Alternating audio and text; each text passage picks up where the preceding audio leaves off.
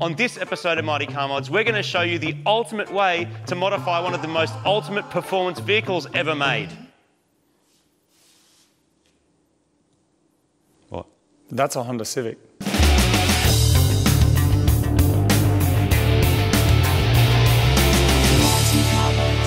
Welcome to another episode of Mighty Car Mods.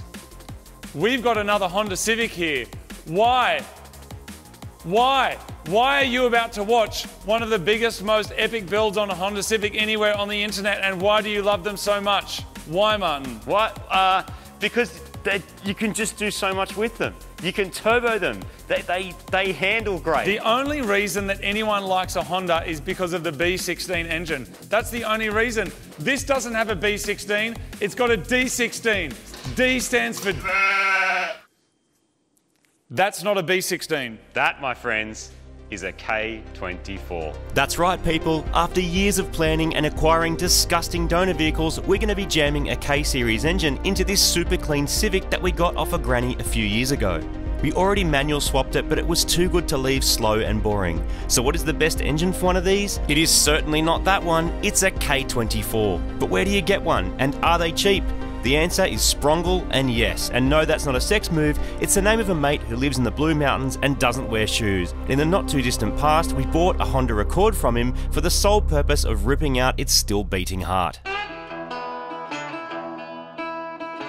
What a piece of shit. Look at it. Sprongle's car arrived to us in a pretty sad state.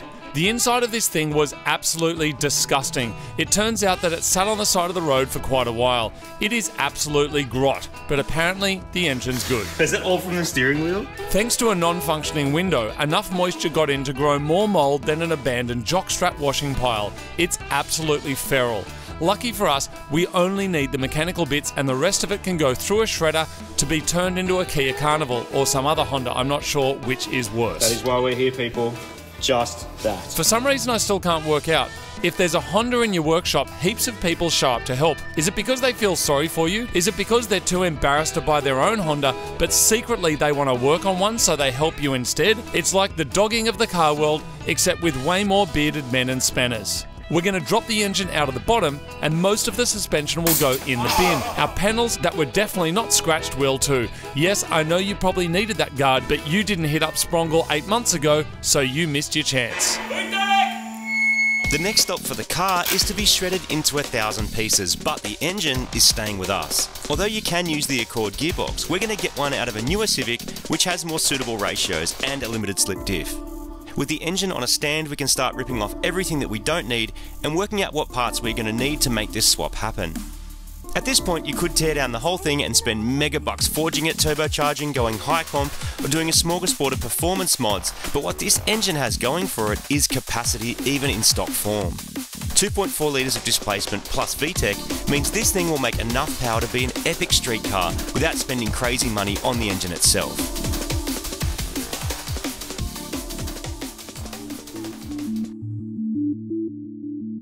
So it is a budget engine in an expensive Civic. We're probably going to throw some cams at it to wake it up a little, and we're going to use some of the awesome aftermarket parts that are out there to make this swap quick and efficient.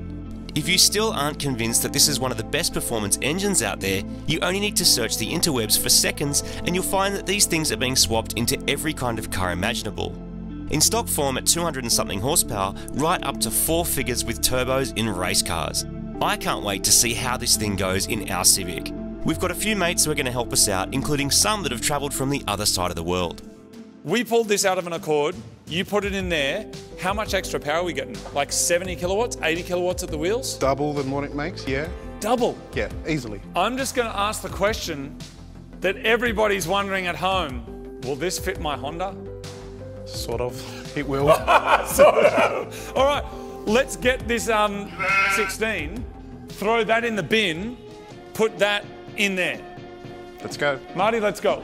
Nothing brings me more joy than stuffing powerful motors into cars that never came out with them, transforming them from boring everyday runabouts into mad performance cars.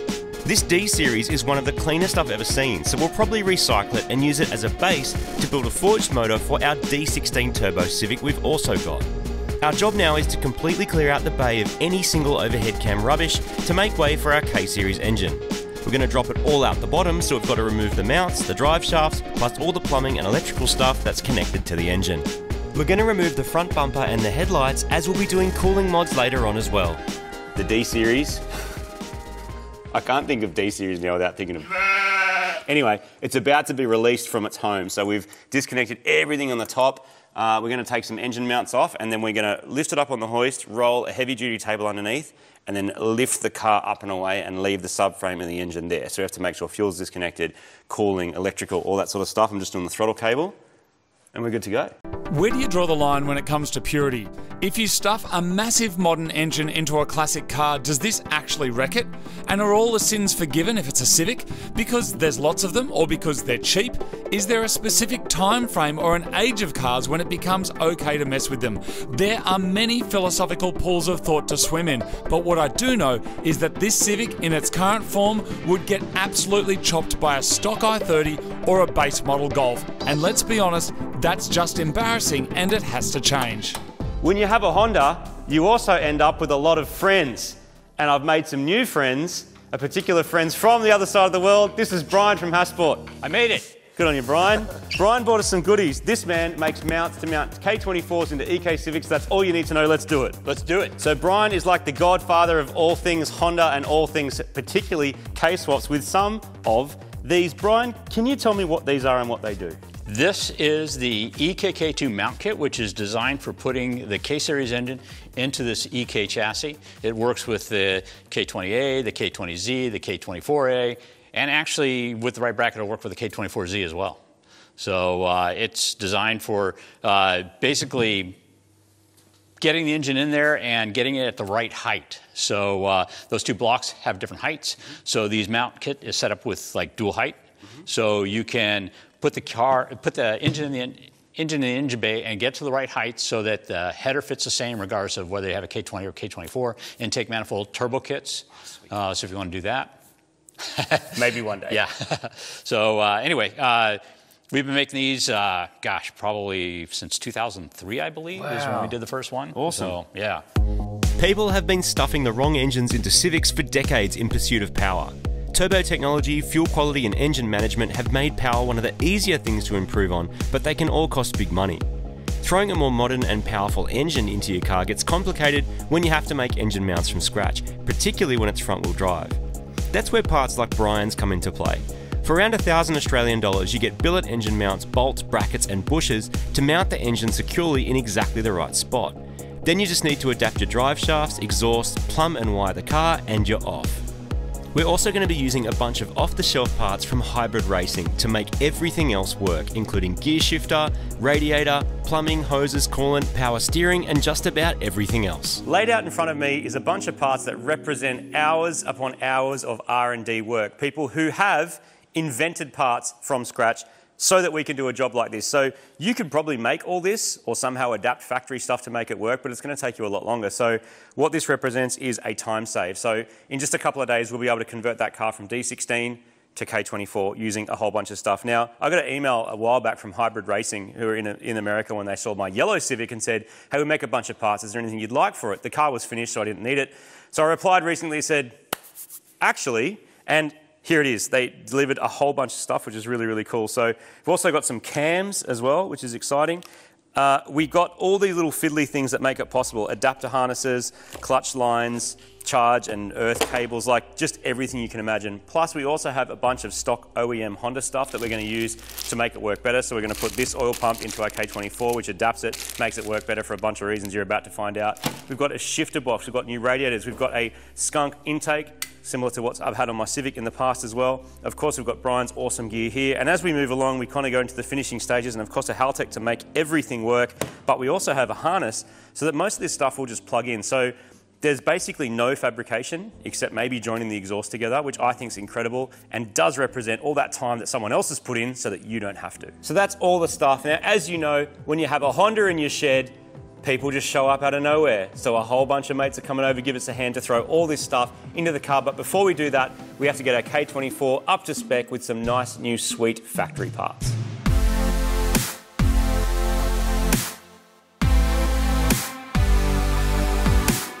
This here is the V-TEC solenoid. This is what gives you all the lag and none of the boost. Instead of a turbo, you can just get this little tiny thing. It's all you need, right? Is that right, Brian? That's right.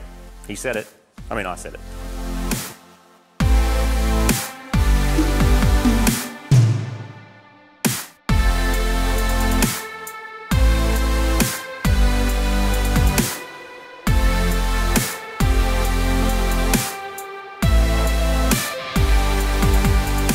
There's two jobs to do here that are way easier to do with the engine out. One is to swap to a K20 oil pump. It deletes some balance shafts, which saves weight and also allows the engine to rev higher. The second is a set of cams made by Drag Cartel, which allow us to use our stock valve train, but will help the engine breathe a little more up top. All of this is going into an otherwise stock K24 that's already done 250,000 kilometers, which we got out of a car that we paid $1,500 for. We'll throw some service parts at it like tensioners, seals and gaskets. While they're not performance enhancing in any way, it makes sense to do these major service items while it's all really easy to get to. The oil pump assembly requires a little bit of grinding to make it fit the engine, but otherwise it all just bolts into place. Then we can reseal the bottom of the engine and I can give Brian a hand installing the performance cams.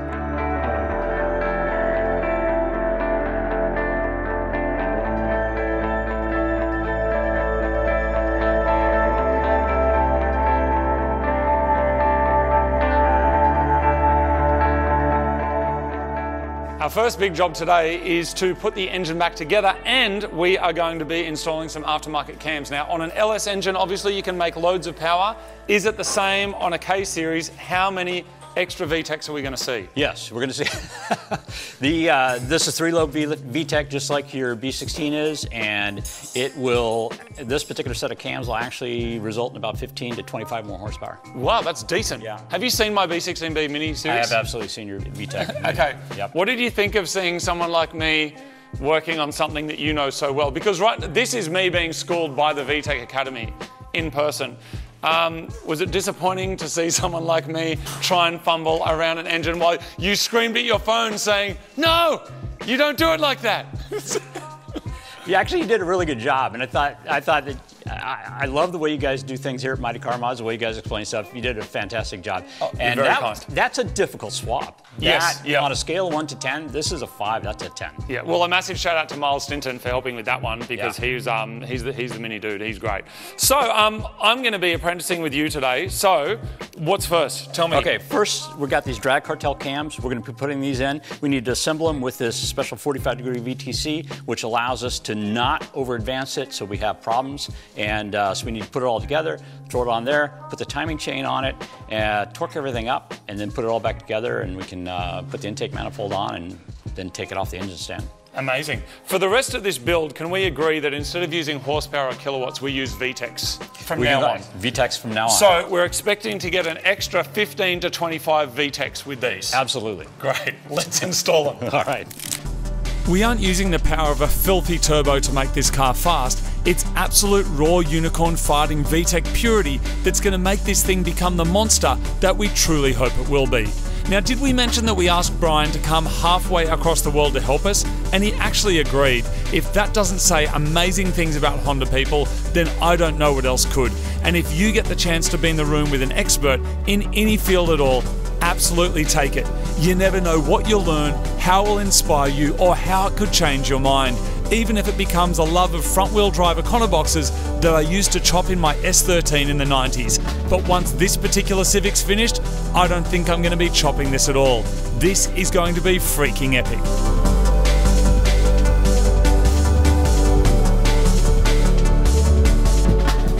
You might call this a spring, but this here is actually a lost motion assembly. I'd explain what it does, but I don't exactly know. What I do know is there's meant to be 8 of them inside the engine. What I also know is one of them's in my hand, which means only 7 of them are in the engine, which means everything that we just did, we will pull it all off, put this in, and then do it again. When you're working on cars, sometimes mistakes happen, and a mistake like this is best to find now rather than when the engine is back in the car.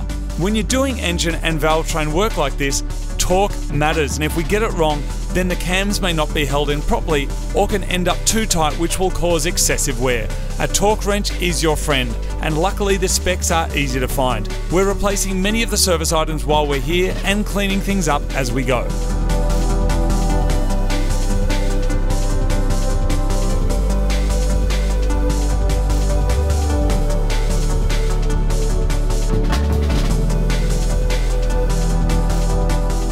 So we ran into a little snag.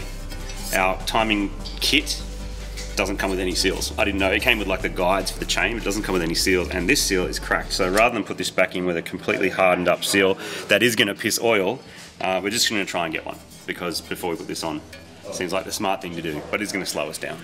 We're using a subframe and steering rack out of a different Honda, as it all just fits nicer with the K24 engine. Benny and Paulie have volunteered to repair and upgrade our steering and suspension components while it's all out on the bench. This was dragged out of a wrecking yard with unknown kilometres on it, so it's a huge time saver to do this now rather than later.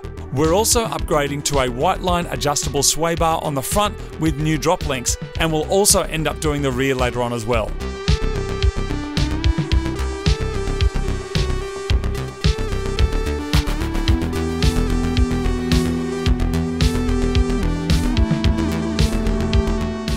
This here is a subframe and steering rack from a DC to Integra that's got a bunch of tasty mods, which allows everything else to work and fit inside our Civic. So we have some new white line sway bars on there, some new links on there. We've also got new tie rod inners and outers, new jointy things and new arms, and we've cleaned up any of the rust and crap that's on it. This is now going to go into the Civic, which allows us to install our K24. I wonder if this will fit my Honda.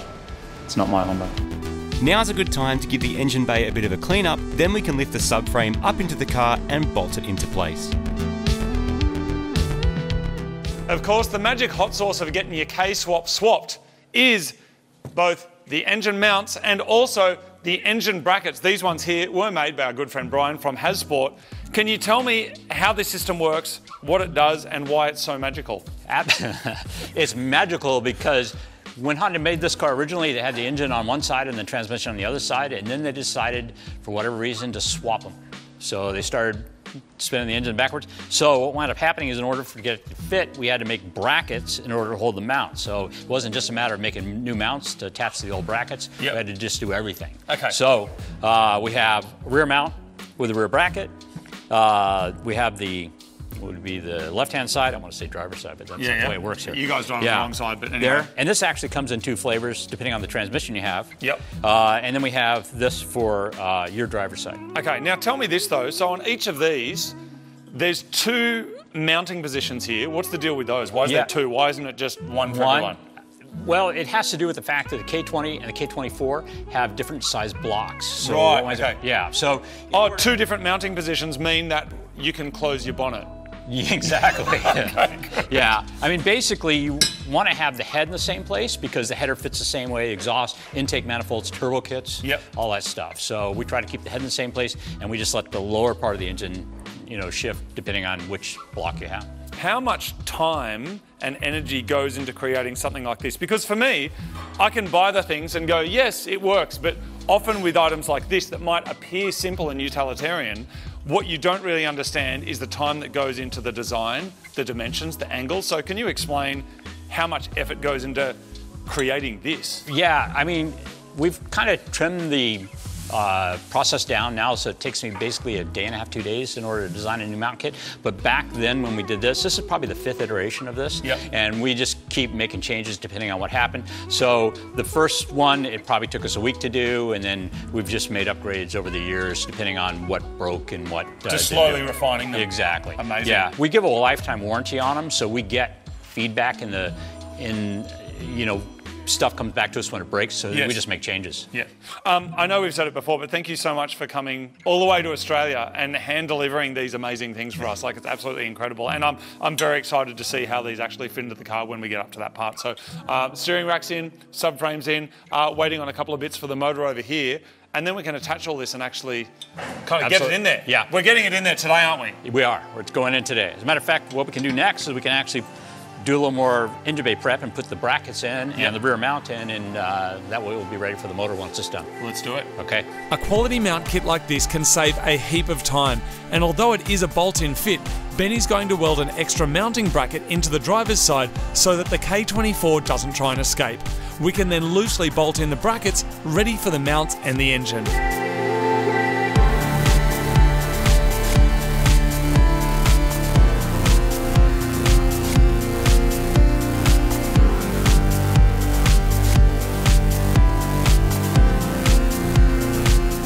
All right, Brian, where are we up to?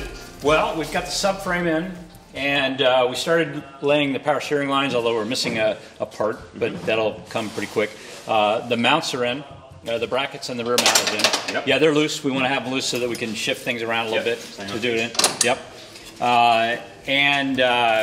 We basically are waiting for a few parts of the engine. Once we bolt all that stuff together, we can drop this down. Oh, wow.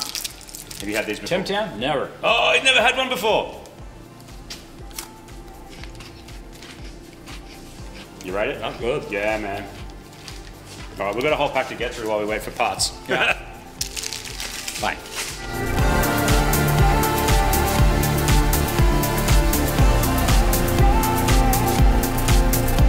So we're going fishing.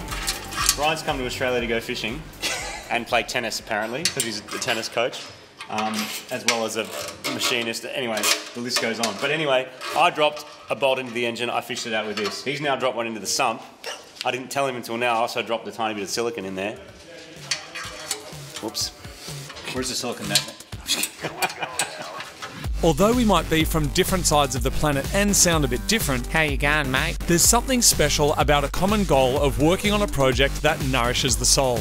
You can learn so much from other people, especially when you're in the same room working on the same project.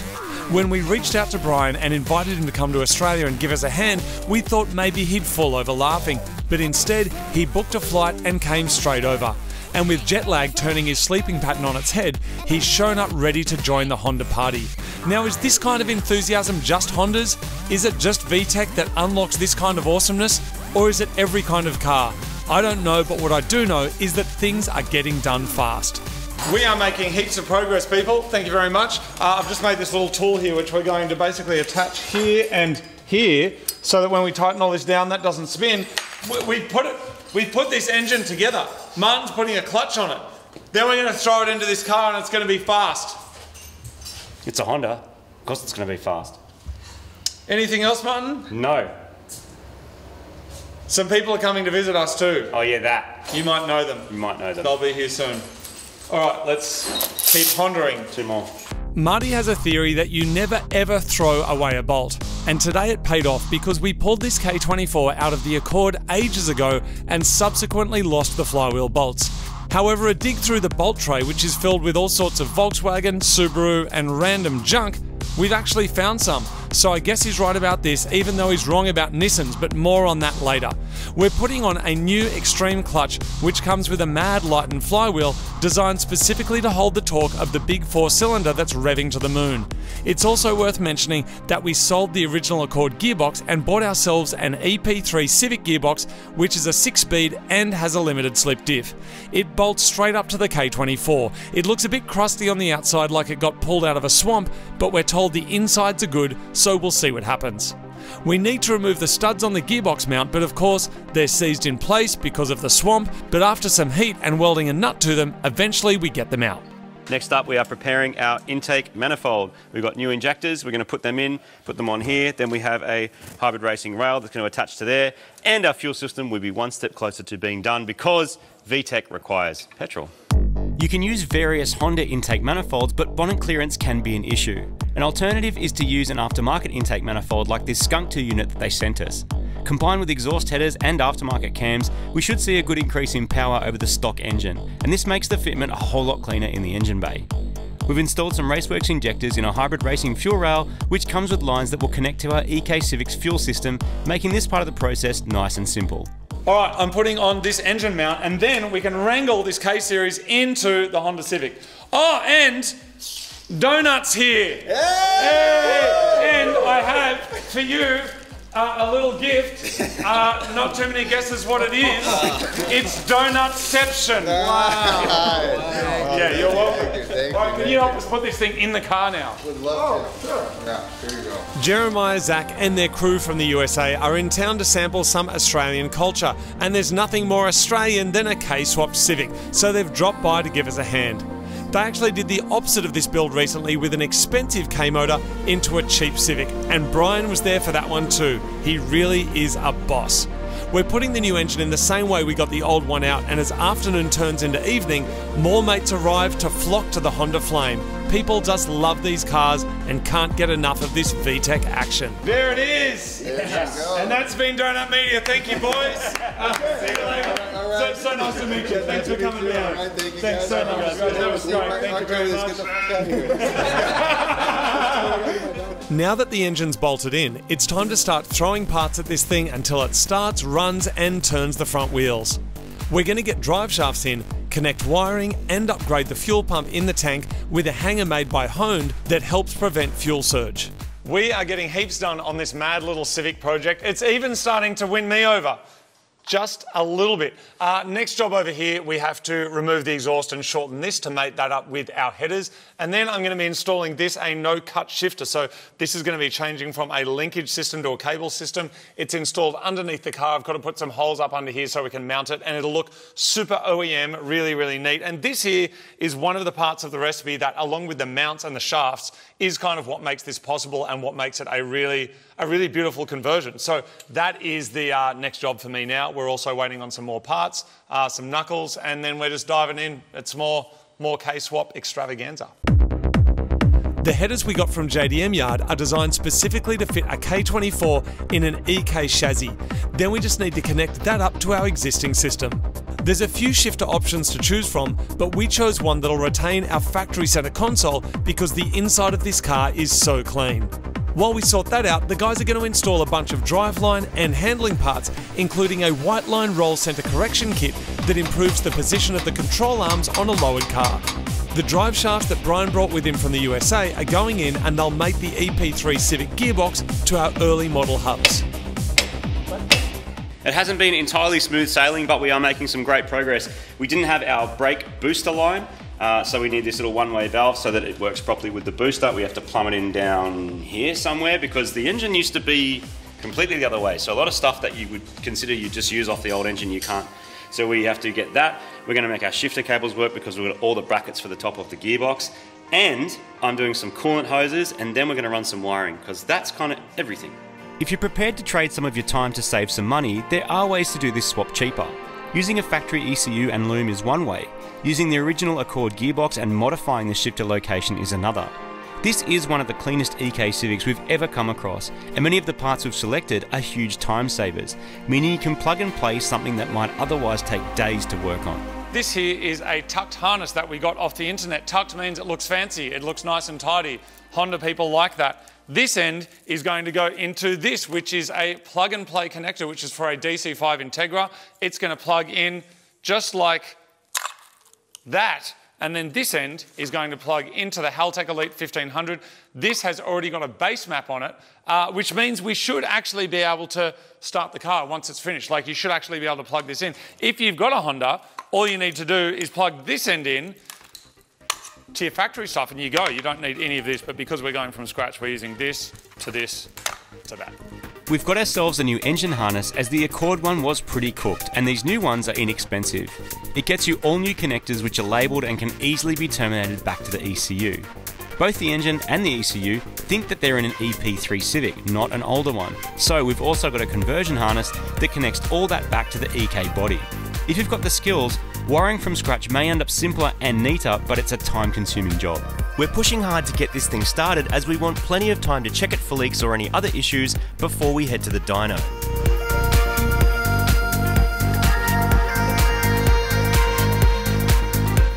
We are almost ready to start it, people, and this here is the engine conversion harness. It basically makes the car think that it is K-Series, so this is going to do car stuff down into the engine. So we also have a new radiator in there, and I've got a couple of hoses to plumb in, a little bit of coolant. Then we're going to fill it full of fluids, try and plug all that in, and try and crank it and start it.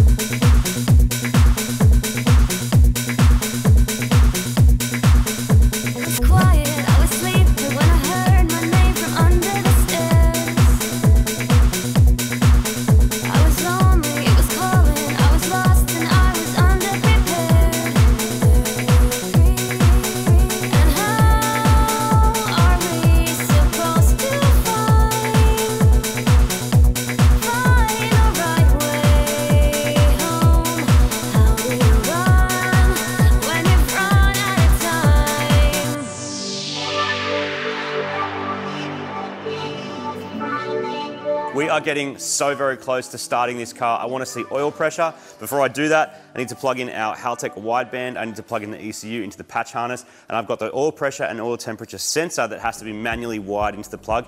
Everything else is a direct plug-in. It's getting excited, but this is also the very nerve-wracking part, so let's see how we go. We're plugged in and nearly ready to go, but Brian has to head off to check out some race cars that are running his engine mounts, but we've promised to visit him next time we're in the USA. If you want to learn some mad nerdy Honda stuff, make sure you check out V-TEC Academy. Thank you very much, Brian. Good on you, man. I'm coming in for a hug. Good on you. Oh, let's the master of V-TEC. get on it. Thank you, The mate. master Thanks of for coming. V-TEC. You might have noticed we've been doing way more time lapses in our videos recently, and also we do use our phone sometimes to shoot video as well. That has been made way easier with this new product by Quadlock, which is actually really cool. It's a selfie stick and tripod, and it's compatible with the Quadlock cases that we use on our phone. Quadlock are a sponsor of the show. What's great about these, not only are they small and are they light, you actually get quite a bit of height out of it as well, and you can run it both in your landscape mode like this, so clicking it in and going like that, or you can lift that and run it on your vertical mode as well, like that. So simply set it there, set up your time-lapse mode, make videos on it, do whatever it is that you need to do. It's locked on there tight. Pull the clip up, turn that round, bend all of that back down like this, goes back into the tripod, nice and light, in your pocket, and off you go. So a really, really cool product, and big thanks to Quadlock for sponsoring Mighty Car Mods. There's a few more plugs to connect on the VI-TEC ECU and some basic wiring to sort out, and then we can turn the key. I'm gonna crank it and see if we've got any oil pressure. Cross your fingers.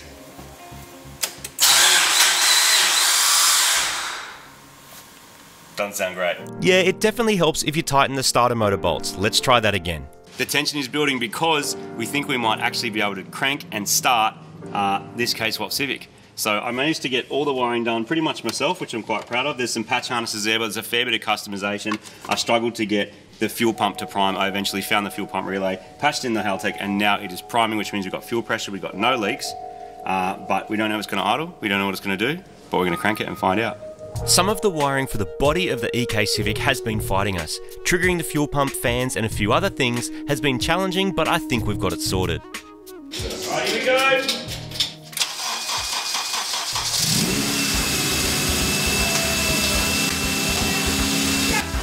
Oh man, this feels good. The engine is alive and appears to be healthy.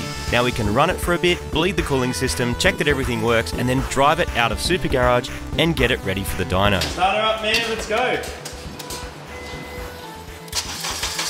The K24 looks right at home in that engine bay, and although there's been a few challenges, we've done this in just a few days. Being that we've had all the suspension and subframe out, our next stop is going to be a wheel alignment, so that once it's tuned, we can drive it on the road straight away.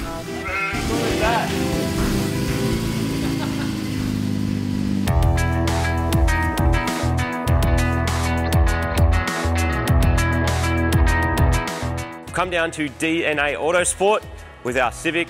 Because we have the subframes out, new suspension arms, and all this sort of new stuff that's going into it, we didn't want to drive it here. So we've trucked it here, and the boys are going to set it up for us, get the alignment perfect, so once that's done, we can go to the dyno. If the number one feature of a car is that it handles well, then there's a good chance that it may not be very fast in a straight line. Well, love them or hate them, Civics do handle really well, and it's helped by the fact that there's so much adjustment in the suspension. Don't forget, people didn't buy these in the 90s because they were going to turn them into race cars. They bought them to go to the shops. This is the car you bought if you didn't like Corollas and you didn't want to buy a WRX or an Evo. However, all that adjustment plus the suspension mods you can throw at these things makes them extremely capable on road and at the track. With its limited slip diff and all going well, a huge bump in power, this thing should be an absolute blast to drive, and we're excited to find out for ourselves just how far it can go. Now looking at this sheet, which is the results of your alignment, yeah, that looks really good. Yeah, the Civic is quite a good platform in itself. I mean, it does have that AA arm geometry that a lot of the GT3 style race cars bring on board. So this is a GT3, you say? Essentially, okay, this is a GT3, but you know, let's call it an entry-level GT3, right, if we can say that. But yeah, no, it is. All the arms that you have on the car allow us to, I guess, adjust everything that we need to adjust. So adjustability is fantastic. From there, we're able to obviously center those subframes and get the car exactly where we want it.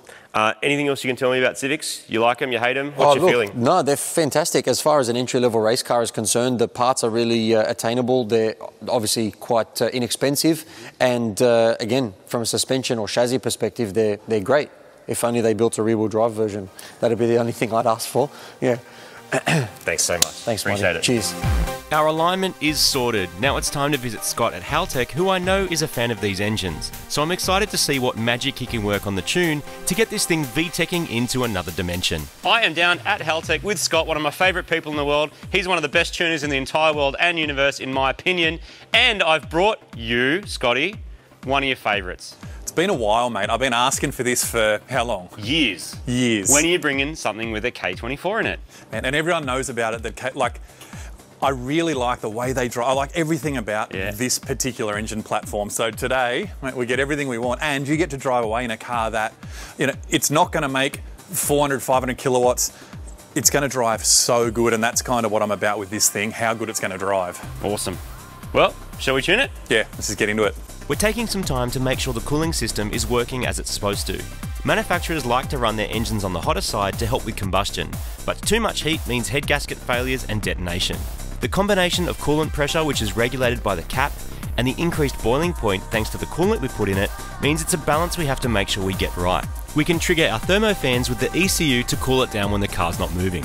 What we're looking for is to make sure the cooling system recovers back to a stable temperature after we get it hot and bothered. The EK is loaded onto the dyno. Scotty's happy. We checked off some wiring. I think our speed sensor's not working, but aside from that, everything's pretty good. I was a bit worried about coolant temp because it was high, but it's been very consistent. The fans are coming on when they should. We've got a lot of air coming off this dyno fan as well to keep it cool. So I think, fingers crossed, we're ready to now run it up. So we're going to give it some load and just make sure everything's fine. And then once we've done that, straight into the power runs. We're feeling confident that this K24 is ready to show what it can do, but a loose grub screw on one of the vacuum ports has made the idle go nuts. So tightening that up sorts it out, and we're now ready to experience all the lag and none of the boost. All right, Scotty, you ready? Sorry, I can't hear anything. Me neither, over the V-TEC. Are you ready? Let's do this. Okay. Ready to go. Happy? I think so. Ready to go. You ready? Let's do it.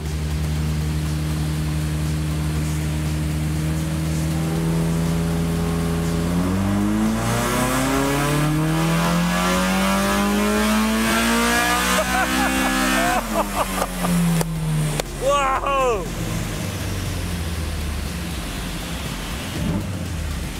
What RPM was 137 kilowatts on the first pull? But I wanted more. Magic. Magic. What RPM was that? It looked like over 8,000. Did we get close to 8,000? We're going to go stock K24 A3. Okay. We'll go for 8,200, somewhere around there. Is that what it is? Yeah. With the oil gears and all the stuff to make it do it? You've got more cam angle in this as well though, so that'll, not so much for revs, but that'll give us a little bit more bottom end. Okay, cool. So what That's great, man. That's going to feel fantastic. I never thought I'd get that excited over 130 kilowatts, but knowing that you've got that capacity. It's got so much grunt down low. Exactly. It's just a really solid curve, and it's a light car. This one we're going to rev her a little bit harder. Even harder than that? Yeah. How come? Because it was nowhere near rolling over there. Oh, really? It just wanted to keep going. Yep. Here we go. Run number 2. So smooth. Yeah.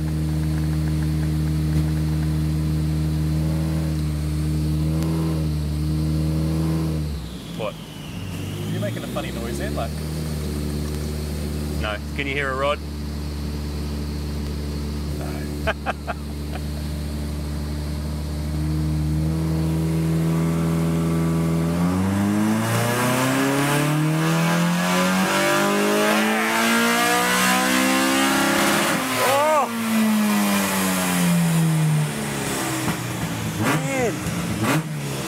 The revs is just crazy. It just keeps revving. Pretty cool, eh? It's insane. Just Honda things.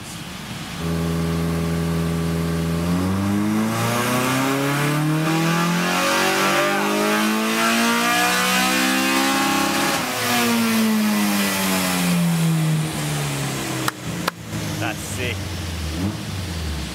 195 horsepower. Dude, that is knocking on the door of 200 horsepower. It's cool, in a Civic. 145 kilowatts with no turbo. I've worked very hard to get those numbers in engines with turbos. So, well, that was a pretty good gain, right? That's awesome, dude. So what should we do? Well, we just call it and that's it? Yeah. Are you going for a moonshot, are you? Let's keep on, let's see how much further we can go. Scotty's got that look on his face. You know what?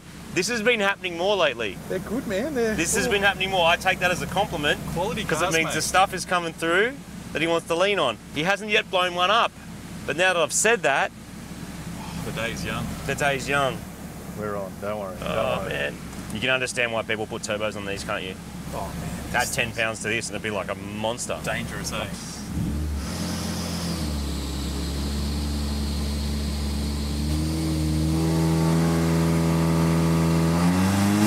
V-TEC!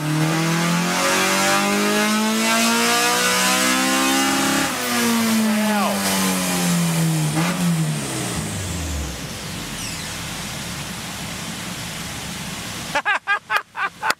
160 kilowatts. 215 horsepower. We have to fix the screen. Look at it go. Yeah, loves it. That's the number, man. 160 at the wheels. And it's got an LSD in it. Really good power. That's great, man. I mean, that's more power than a stock WRX back in the day. A stock S13 back in the day. There'd be Skylines that lucky to get to that, you know, like, and probably would on stock power. Evo, stock standard Evo 9 back in the day, at four wheels admittedly. Yeah. 150 kilowatts at the wheels. And a Honda Civic with an NA 2.4 in it that costs $1,500 out of a Honda Accord with some shit bolted onto it, 161 at the wheels. And it's incredible. Magically, the gear ratio in this car, like the gearbox and how this works, that's why I keep, like... I know. I know that You've that told number... me. This is a dangerous car on the road because 0 to 100, it's like... Perfect. It's incredible how fast they are. And that's good power for a track. Like, that's serious power for a track. Like, you can get some speed. Yep, very, very impressive. Scotty, that was so awesome, man. Thank you so much. Mate, pleasure. You've done it again. Oh, very dude. impressive. I'm so stoked with how that worked out. The only thing that's left to do now is to go and drive the thing. All right, this is my first time in the Civic with V-TEC. You don't even want to have the V-TEC on when you turn in the corner, but you want it now. Holy shit! It sounds great. It's like an angry swarm of bees. Isn't it? The red line's like 8,200 or something ridiculous. It's so waspy. Just keeps going, man. It just keeps going. This exhaust is loud, I'll give it that, but it just keeps revving forever. Like that's unreal. Dude, that's second gear. And it just gets better in every other gear after that. If every Honda felt and sounded like this, then I would understand it. You know what I mean? I would actually understand it. That's fantastic. And it's a 2.4 litre engine, but it just revs like crazy. It's got good capacity, 160 kilowatts. That's like more than so many stock cars. This would smoke a Golf GTI on the track, wouldn't it? Yeah, properly. Absolutely. Just obliteration. Yep. No lag, and admittedly no boost either, but no lag, which is cool. So responsive. Like, the bit I love about it is you can just be like that, pump throttle and just go stab it. It's just not on. Yeah, it's just on. Crazy, huh? So good. We just have to watch that low sump. Yeah, true. Yeah. That's true. Awesome, huh? There you go. Honda Civic EK, how it should be done. Or is it? Or should you have a turbo D16? Or should you have a turbo B16? Or should you have a naturally aspirated V16 engine swapped into something else? With that too. All the questions that need to be answered, Martin. I think it's I mean, this is an excellent road car. Yeah, it's a bit loud, sort of make the exhaust quiet or whatever. This is a good daily, you could drive this. Where this will shine is the track. Absolutely.